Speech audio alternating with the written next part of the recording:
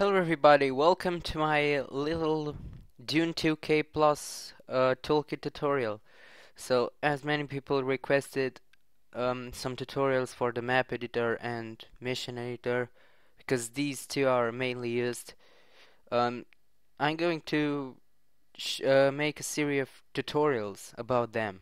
So, first of all, today I'm going to show you one of the most interesting part, like creating reinforcements, starport reinforcements, carryall reinforcements, and unit spawns, and as well as working a bit on the campaign map editor. Okay, so let's just get started. Opening first the campaign editor, and yep, opening a map. Right now I don't have any project in my mind or campaign working, so I'm just going to open a practice map.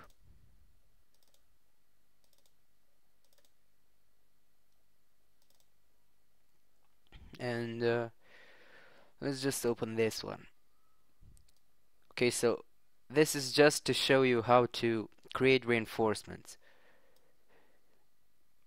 Let's say that the player is Atreides. Placing construction yard, and we want the player to receive reinforcements via the starport. So let's just place down the starport, some wind traps, remove this. Okay, and now just set up a Harkonnen. Okay, 1 billion construction yards. We are not going to cover AI for now, just reinforcements. The AI editing and enabling AI will be in the next tutorials. Okay, so enough with wasting time on buildings. We are now gonna save the map. Let's just call it tut.map. Okay, so we have the map on desktop right now. And in order to add reinforcements, we can do it using campaign map editor. So we need to open this mission editor. It's opening. Okay, so this is where you do lots of stuff and you customize the mission, add AI, and make it interesting. So you really need to master this program. Okay, let's. Oops. Oh yeah, we need a miss file. So I forgot about this. You can create a new one. Okay, if I remember well, I have some kind of empty miss files from my. Yep, that's the backups, and this one is for Ordos. But anyway, let's just. With this occasion, you learn to use the following command: change structure owner. You can see this tool is very useful when you created a base and forgot something, or you just placed structures and for Harkonnen or any other house, and then you want to change. So this is very useful for this.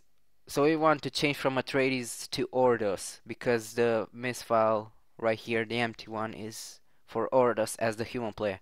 So we're going to put this one from Atreides to Ordos.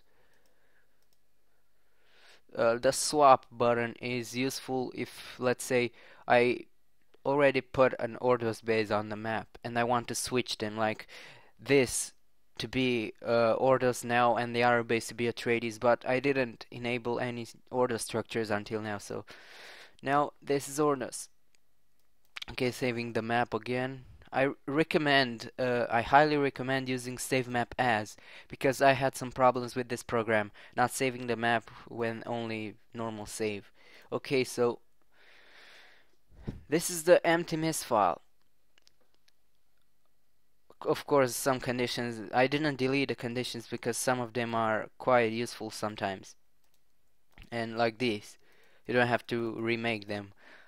Okay, so Where Ordos. Here we have tech levels. Now don't ask me why here is 8 because I really do not know.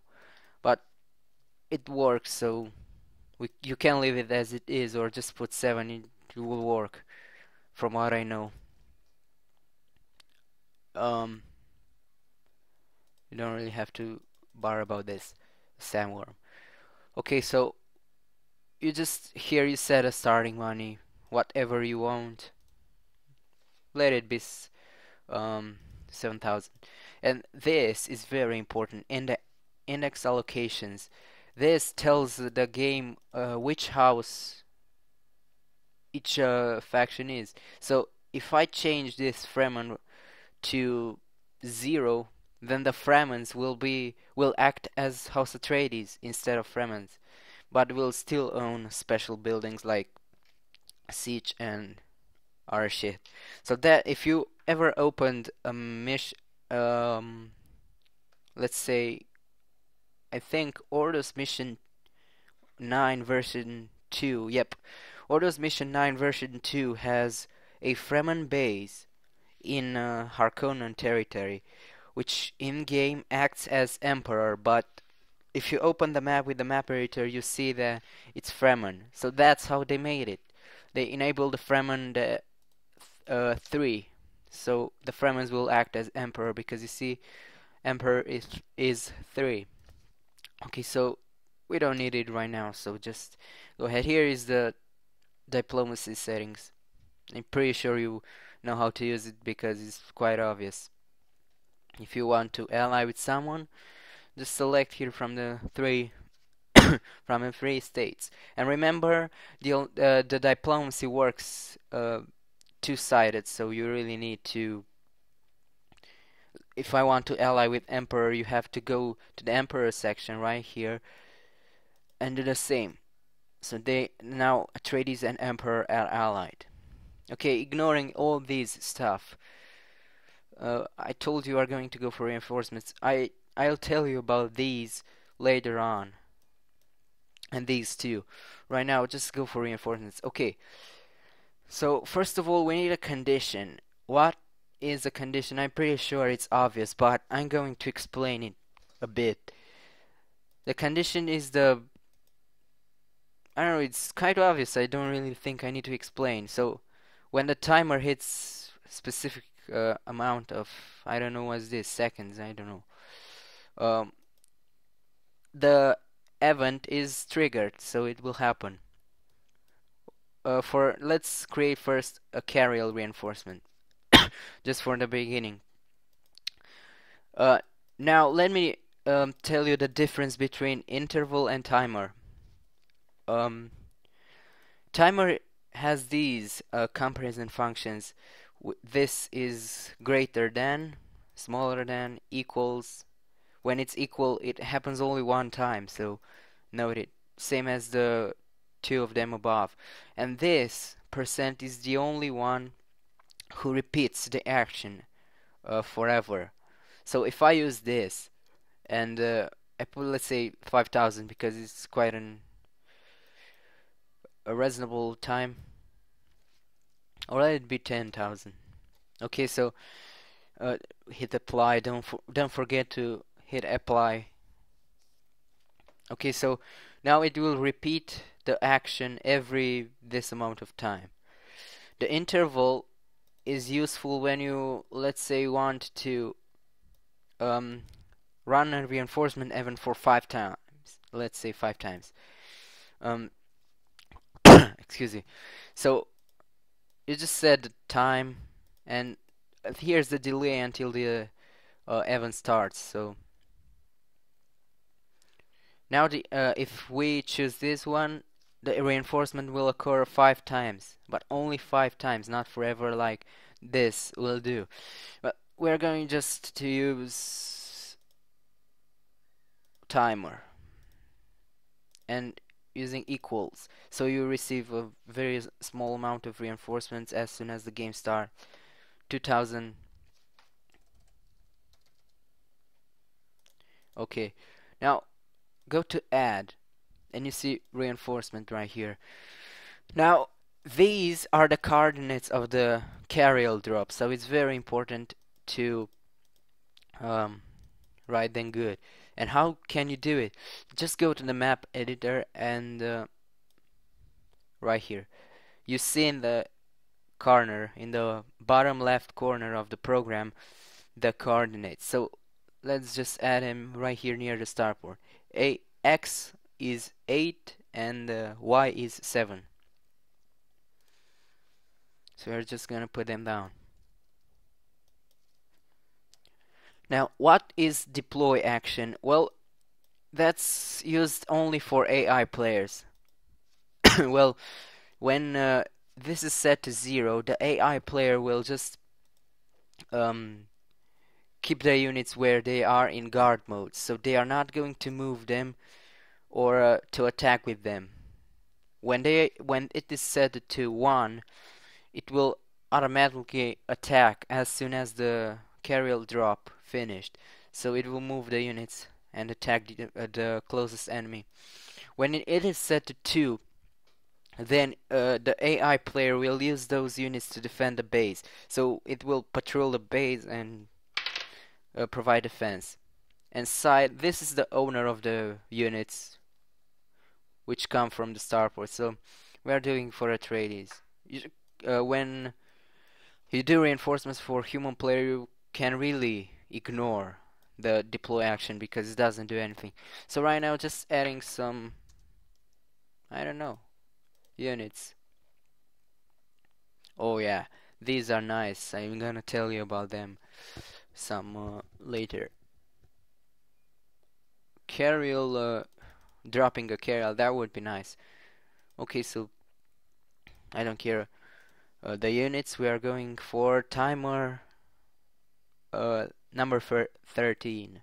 So here is how to change the condition. As you can see, now it's going to use this condition. Hit apply. Right now, after 2000, you will receive some kind of reinforcements near the base. Oops, yep, we are Ordos, I forgot this. Okay. Now, let's talk about unit spawn, which is very important for AI players. Because if you place units for AI hoping that it will use the units to defend his base, well, you are wrong because he won't. He will just keep them on guard. So if I put this combat tank right here and this combat tank right here, they will stay all the game at that position. They won't move, only to engage units, but after they kill the units, they retreat to the same position. Unless they are destroyed, of course. So to avoid that and have, let's say for the beginning of the game, a small squad to defend, you go to change type and go to the last one, or not the last, the unit spawn, and hit change. Now you it is kind of similar to the reinforcement event. So coordinates, let's just add the units near the construction yard. So okay,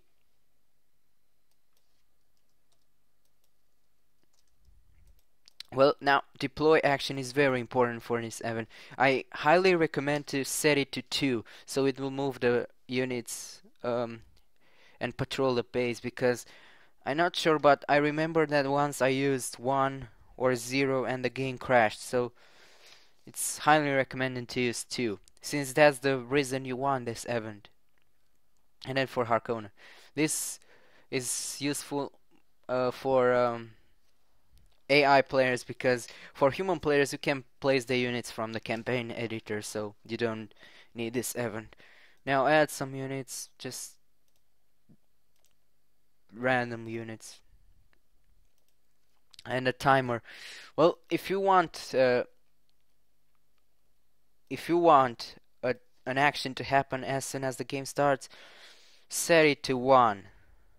I don't really recommend to use 0 because I had a crash with it. So okay, hit apply, the equal will mean that it will happen only once, so it won't receive those unit spawns for all the time. And use 36 7. Hit apply. Okay, so now Ordos will receive a Carryall reinforcement right here, and Harkonnen will have some combat tanks right, some units right here, a raider and one light infantry if I remember. Well, okay. So now the last part of the tutorial, Starport reinforcements. So go to Starport Delivery, hit change. Now you can ignore the coordinates because the frigate will arrive at the starport no matter what you said right here. So the deploy action is also useless from what I know. The AI doesn't count this. So the only important thing from this is the side. So we are Ordos, we are going to create some reinforcements for them, for ourselves. And I don't know, just put some random units right here. Okay, now the timer, as I said, I recommend if you want like, I don't know, decent reinforcements to use 5000 and the percent comparison, because this will repeat the starport delivery as long as you have a starport, of course. Okay, so hit apply, and now you should have starport reinforcements forever until the starport is destroyed. You should have a carryall drop near your base as quite soon as the game started, and the Harkonnen should have some units to defend. Okay, so we kind of covered some basic stuff right here.